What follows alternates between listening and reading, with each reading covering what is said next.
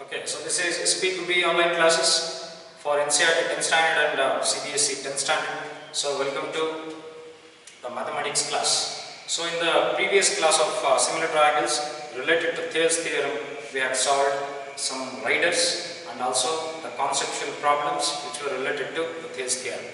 So in today's session we will be going with the very important problems related to the Trapezium riders, that is riders of Trapezium on Thales theorem. So very important riders, all the three riders what we are going to present today on the Trapezium. So they are all very important. So usually one problem in the chapter of single triangles related to trapeziums will occur in the examinations for 2 or 3 marks. So today I will be going with 2 marks questions, that is 2 problems on trapeziums and 1 3-mark question on trapeziums. So along with we will go with the converse of some problems, some very simple numerical problems on converse of Thales theorem. Right. So on the board I am having the first problem here, very important. Each and every problem is related to one another. If you learn the first problem, that is related to the second. If you learn first and second both well, that both are related to the third problem. So something like that it goes on. If you miss a problem on trapezium, you may miss a link for solving some other problem on trapeziums. Right. So be careful, listen carefully, see the videos again and again. If you are not able to get it for the first time, it happens. Right. Nothing to worry. If you listen to the video again and again, you will get to the concept. Right. So regarding classworks, so science notes is being sent to the WhatsApp group. I hope you are copying the notes to your classwork book. You are studying that and getting updated. So and regarding worksheets for polynomials, it has also been sent every day. Many of the students are doing it well. Congrats to you and hats off.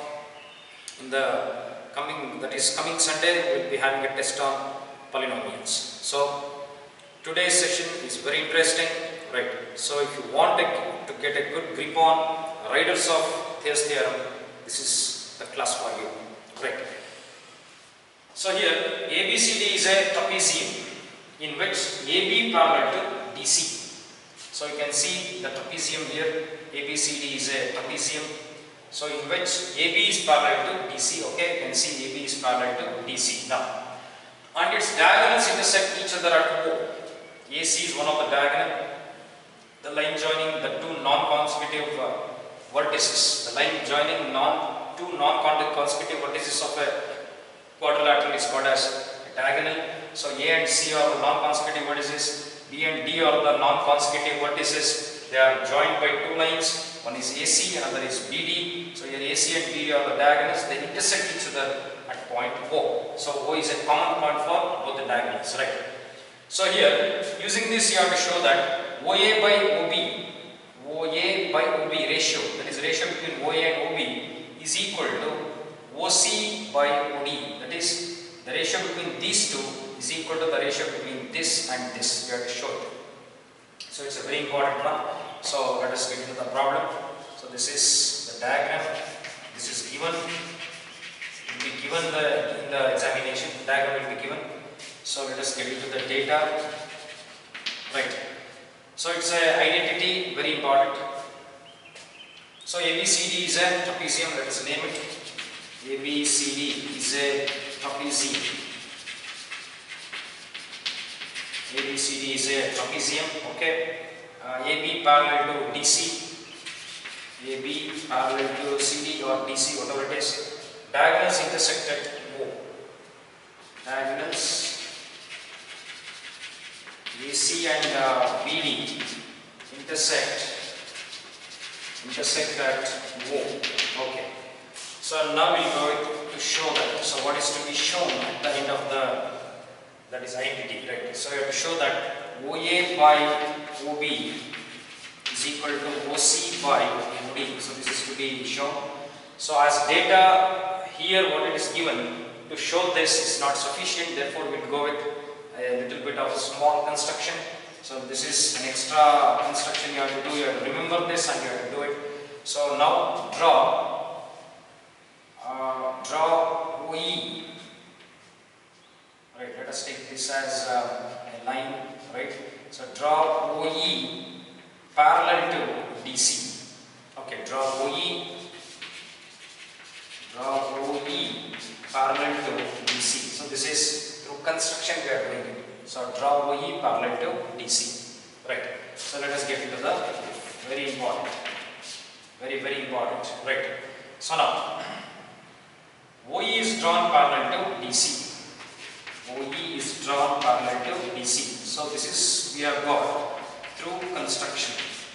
We have got it through construction. But you have drawn OE parallel to DC, but already DC is parallel to AB.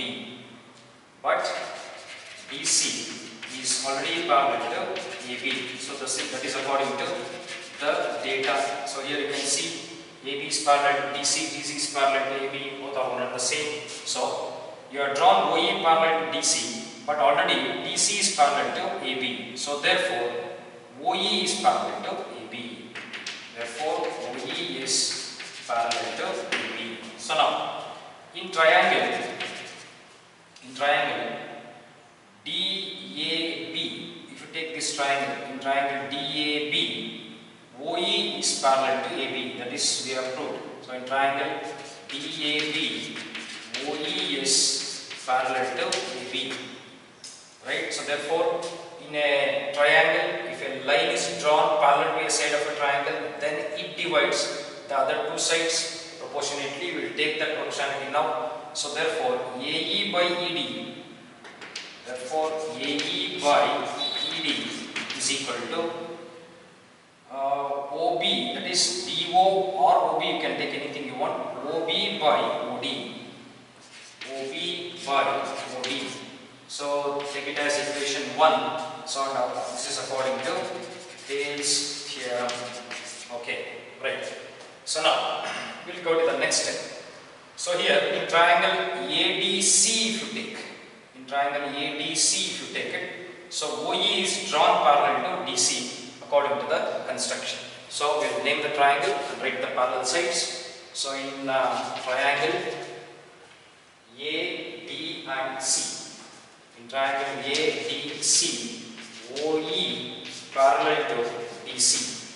So here OE is parallel to DC. Now, so by applying Thales theorem, we can apply Thales theorem because in triangle ADC we have drawn a line parallel to a side of a triangle. So therefore it divides the other two sides proportionately. So therefore AE by ED is equal to OA by OC.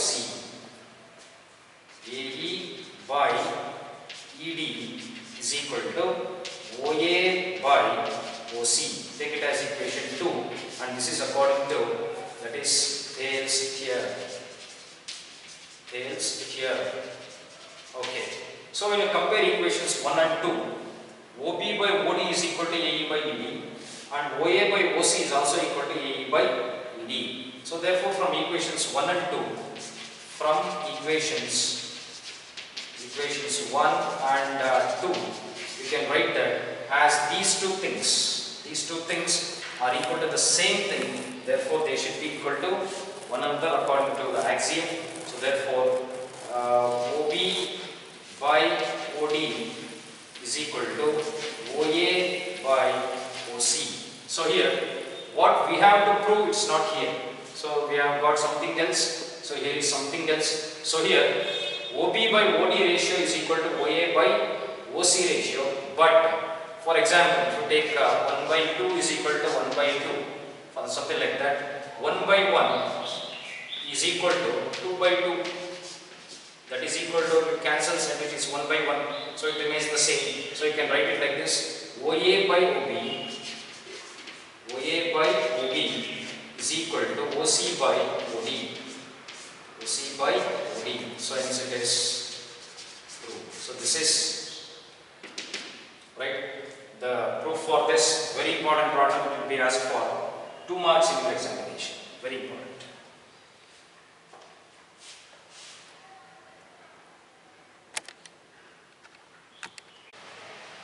Okay. Now we will get into the second problem on that is trapezium problems on Thales theorem. Very important problem. This is very important. It was asked in an examination previously for 2 marks. It's very important. Each and every problem is different. Every problem is different from one another. You have to practice this very well. So diagonals of a quadrilateral ABCD intersect each other at point O. Okay, let us draw a quadrilateral. But how to draw a quadrilateral? What type of quadrilateral we do not know, because there are many different types of quadrilaterals, right? Such that OA by OB is equal to OC by OD, right? Show that quadrilateral is a trapezium. So we will draw a quadrilateral which looks like a trapezium. Let us not call it as a trapezium. That's the thing. Let's draw a quadrilateral which looks like a trapezium, but we will never call it as a trapezium, right? So that is the diagram. So let us take it ABCD as a trapezium. So here, okay, ABCD is a quadrilateral. ABCD is a quadrilateral. Diagonals of a quadrilateral ABCD intersect each other at point O. So let us draw the diagonals. BD and AC or the diagonals. So let the diagonals meet at point O. So now, we know that it is a quadrilateral, but we cannot tell that it is a trapezium because we have to still prove it. Okay. So intersect each other at point O such that OA by OB is equal to OC by OD. So ratio between these two sides is equal to the ratio between these two sides. Okay. If this is the thing, show that the quadrilateral is a trapezium. You have to show that ABCD is a trapezium at the end. So in order to prove that a quadrilateral is a trapezium, it is enough to show that any one pair of the opposite sides are parallel. If you show any one pair of its opposite sides are parallel, then we can conclude that that particular quadrilateral is a trapezium. Right. So we will go with the data. So according to the data, ABCD is a quadrilateral. ABCD is a quadrilateral. Okay. So AC and BD diagonals. AC and BD meet at O. Okay. Right. And it is given OA by OB. So OA by OB is equal to OC by OD. So this is the very important step in solving this problem. We will change the ratio here. So OA by OB is equal to OC by OD can be written as, or this can also be written as OA by OC. OA by OC is equal to OB by OD. So if you do this, if you remember and if you do this, the entire problem becomes very easy for you, right? So ratio I have changed. OA by OB is equal to OC by OD is written as OA by OC is equal to OB by OD. That's the thing I have written. Okay. So to show that, right? To show that ABCD is a trapezium. You have to show that ABCD is a trapezium, right? So a small construction is required to prove that ABCD is a trapezium. So therefore, draw OE parallel to AB. You do it. That is, we do it. That is, draw OE parallel to AB. So draw OE parallel to AB. Right. So let us get into the right. So now, very important. Here, in triangle ABC we will take. In triangle ABC.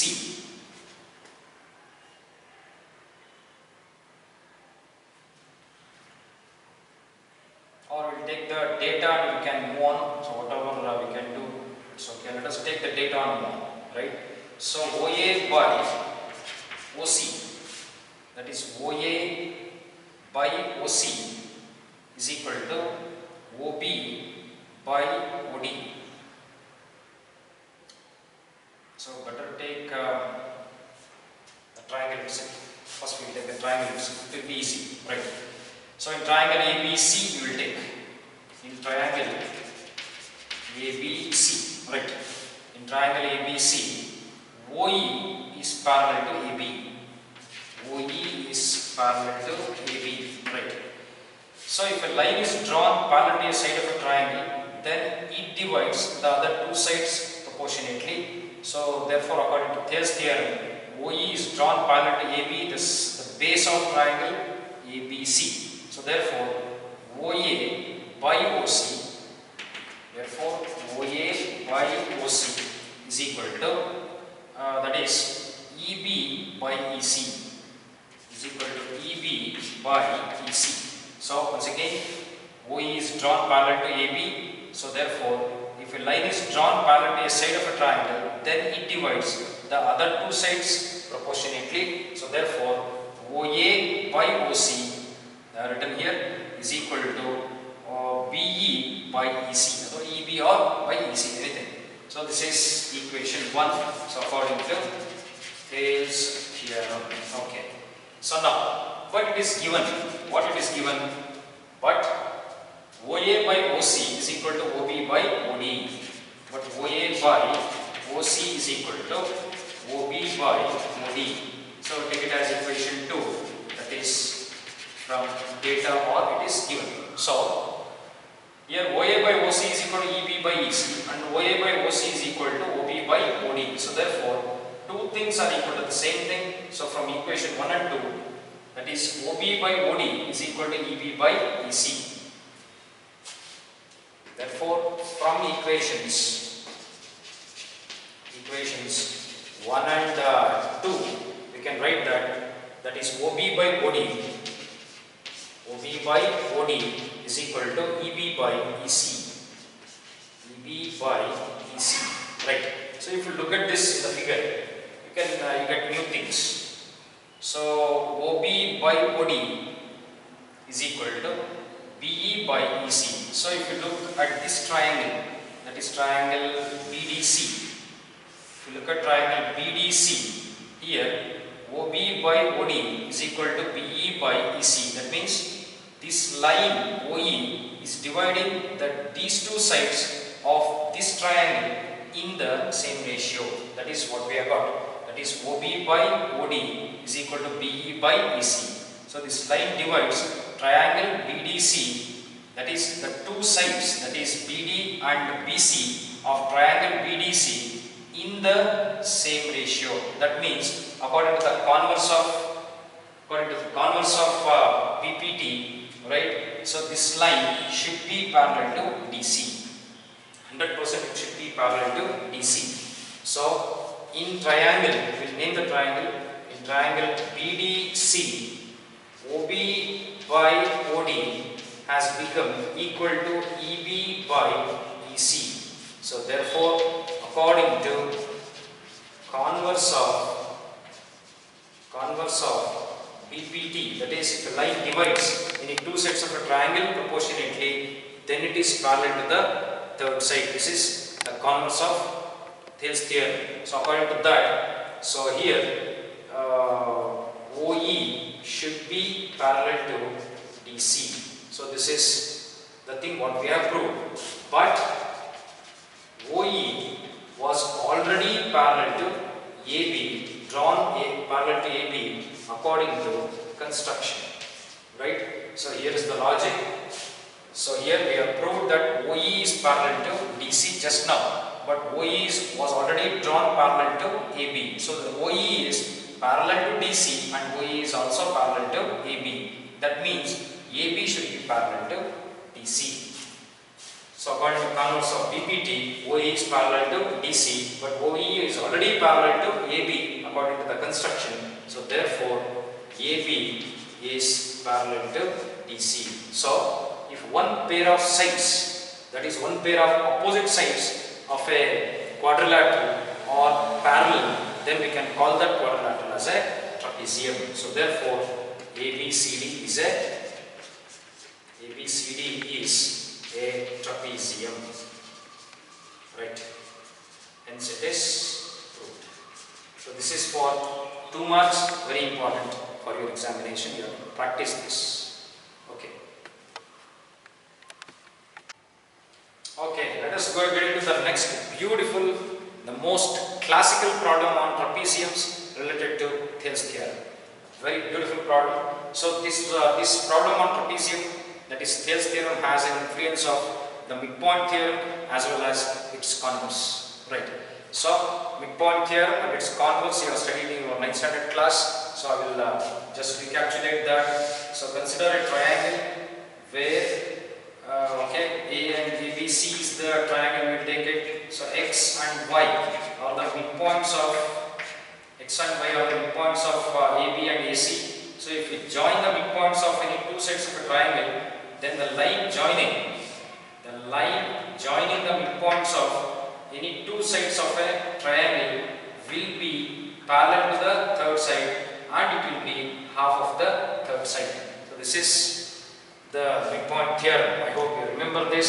So once again, in any triangle, the line joining the midpoints of any two sides of a triangle will be parallel to the third side. And that means this line will be parallel to this, that it becomes parallel to this, and this line's length will be half the length of the third side. So in any triangle, the line joining the midpoints of any two sides of a triangle will be parallel to the third side and it will be half of the third side. This is midpoint theorem.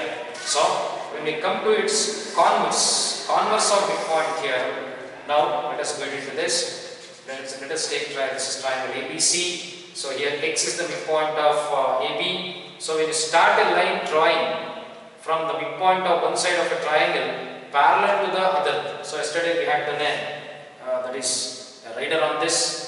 A line drawn from the midpoint of a side of a triangle parallel to the other intersects the third side, that is, it is going to bisect the third side. So this is a point, that is the midpoint of AB. From the midpoint of AB parallel to another side, if you draw a line continuously until it meets the third side, then it bisects the third side, that is, it is going to bisect AC, is equal to AY and YC, that is AY will be equal to YC. So this is the converse of midpoint theorem. Once again, I will repeat. If the line joining the midpoints of any two sides of a triangle is always parallel to the third side and it is half of the third side. This is midpoint theorem. So when we come to the converse of midpoint theorem, the line drawn from the midpoint of a side of a triangle parallel to the other, then it bisects the third side. So this is the converse of the midpoint theorem. Very important statements you have to remember. You have to recall this. So if it is with you, I can easily enter that is to this problem, right? So now let us get to the problem. Prove that in a trapezium. So yes, we have to take a trapezium itself. So in a trapezium, the line joining the midpoints of non-parallel sides of a trapezium. Okay, we'll draw a trapezium here. So this is the trapezium I am taking here. So let us draw a trapezium. So let us name it. This is AB, C, D is a trapezium, and we know that one pair of sides are parallel. So I will draw these two sides parallel to each other. So here the sides which are parallel to each other are unequal, and the sides which are non-parallel to each other are equal. So this is one of the very important property of trapezium, right? Parallel sides are not equal, non-parallel sides are equal, right? So here AB and DC are the non-parallel sides, AD and BC are the parallel sides. Now in a trapezium, the line joining the midpoints of non-parallel sides of a trapezium. So I have to mark the non-parallel sides. I will take it as X, that is the midpoint of AB. So therefore AX will be equal to BX. I will take the midpoint of DC. I will call it as point Y. Here DY will be equal to YC. Right. So these are the two non-parallel sides. These are the midpoints of these two non-parallel sides. I am going to join this line. Okay. So here in a trapezium, the line joining. So this is the line joining the midpoints of. So these are the two midpoints of non-parallel sides of a trapezium, or so what it is, what happens, or is parallel to parallel side. So this line is already, these two sides are parallel to each other. So this line is parallel to this, or either this line is parallel to this. We have to prove that. Next one is half of the sum of the parallel sides. So here the length of the line joining the midpoints of non-parallel sides of this trapezium is, the length of this will be equal to half the sum of the length of AD plus BC. If you add the length of AD with BC, what the sum of the length you get, the length of XY will be half of that. We have to prove that. Okay. So let us get into the data. Right. So ABCD is a trapezium. ABCD is a trapezium. Let us name the parallel sides. So AB parallel to CD. AD parallel to BC. AD parallel to BC. Okay, right. So now AX is equal to XB. AX is equal to XB. You can write directly. DY is equal to YC. DY is equal to YC. So these are the things. Right. Okay, let us get into C to prove that, what we have to prove. So we have to prove that the line joining the midpoints of non-parallel sides of a trapezium, that is line XY, is parallel to the parallel sides. That is, we have to prove that XY is parallel to BC, or we have to prove that XY is parallel to AD. So first one, XY parallel to BC or XY parallel to AD. Either any one of them. Okay, we have to prove this. And then second point is half the sum of the parallel sides. So right. So the length of XY is half the sum of the parallel side, that is AD plus BC. Right. Half the sum of the, that is parallel sides. Okay. So let us go with a very important part of the proof, that is construction. Right. So now produce BA and produce CD together so that they can meet at a point, because AB and CD are the non-parallel sides, and if they are extended, they are going to meet at some point above the trapezium. So let us produce this, produce AB, that is BA, and produce CD, and produce this CD. So let them meet at some point P. Let them meet at some point P. Join AC together. Along with that, join AC. Right? Let us join AC. Let it meet XY at point Q somewhere. So this is the construction you have to do. You should not forget this. Right? So construction, produce BA and CD to meet at point P. Produce BA and CD to meet at point, okay, point P. Right. Join AC. Right. So let this AC meet Q, that is XY, at point Q. So let it meet XY at point Q. Right. So this is the construction. You should never miss a single point. Every point here is very important and it is required. Okay, let us get into the heart of the problem, that is the proof. Right. So now, in triangle PBC you can see the big triangle here. So in triangle PBC. So in triangle PBC, AD is parallel to BC. See, this is the logic, this is the trick. So in triangle PBC, you can take AD is parallel to BC.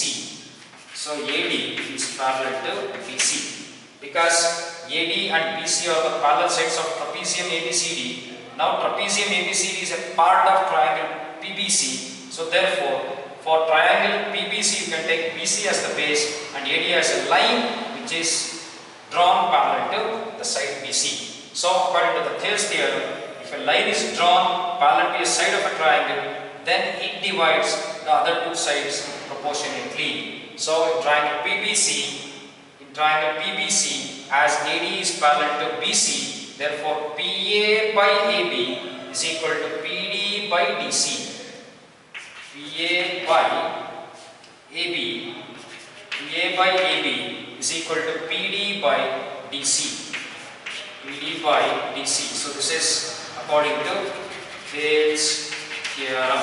Okay. So now I will write the PA same thing. AB is the side of trapezium ABCD. For AB, X is the midpoint of AB. So therefore, AB can be written as 2AX or twice AX, or AB can be written as twice BX because X is the midpoint of AB. So therefore, instead of AB, I am going to write twice AX. That is 2AX is equal to PD by DC. Instead of DC, as Y is the midpoint of DC, dy is equal to Cy. So therefore, instead of DC, I am going to write twice dy. So it is twice dy. Right. So here 2 and 2 gets cancelled. So therefore, PA by AX is equal to PD by dy. So let us see that what it is in this triangle. Now, PA by AX, that is what we have got here. PA by AX is equal to PD by dy. So this is happening, that is PA by AX is equal to PD by dy is happening in triangle PXY. In triangle PXY. So in triangle PXY, AD line is dividing the side PX and the side PY in the same ratio. So if a line divides any two sides of a triangle in the same ratio, then it is parallel to the third side, that is AD is parallel to XY. So here we are going to apply the converse of BPT. So therefore, in triangle PXY, PA by AX is equal to PD by dy. So therefore, according to converse of BPT, right? So AD is parallel to XY or XY is parallel to AD. Therefore, XY is parallel to AD. So we have to prove that XY is parallel to BC or XY is parallel to AD. So we have proved this. So the first work is over. That is XY is parallel to AD. Right, it is over. So now let us get into the second one. That is XY is half of AD plus BC. Let us take this second part. Right. So this is the first part. Now, if you take triangle ABC here, in triangle ABC, for side AB, X is the midpoint. And just now we have proved that XY is parallel to BC. We have proved that XY is parallel to AD. It means AD is parallel to BC as it is in a trapezium.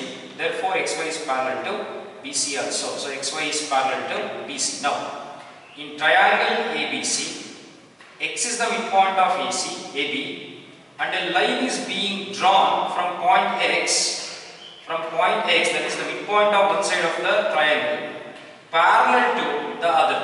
So if a line is drawn from the midpoint of one side of a triangle parallel to the other, then it bisects the third side.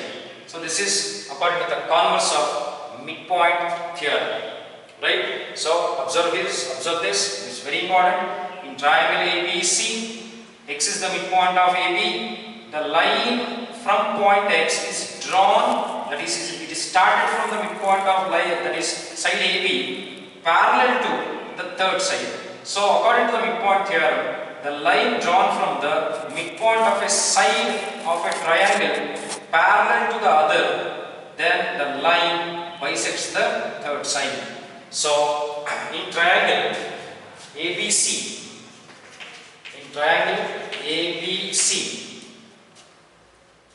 AX is equal to XB and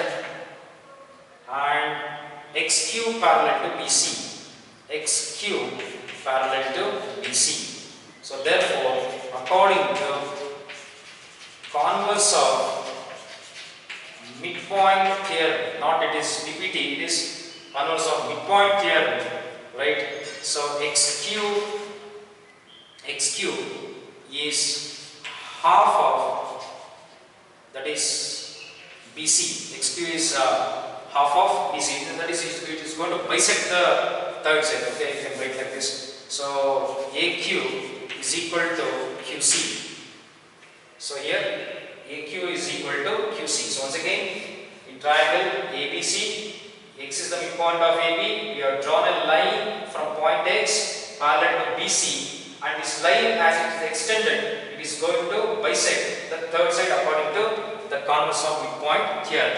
So therefore, AQ is equal to QC. AQ is equal to QC, right?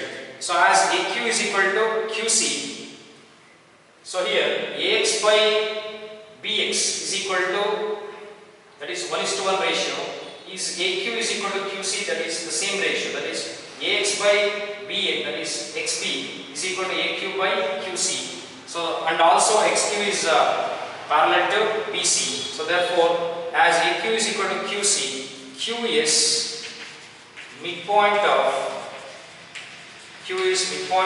AC.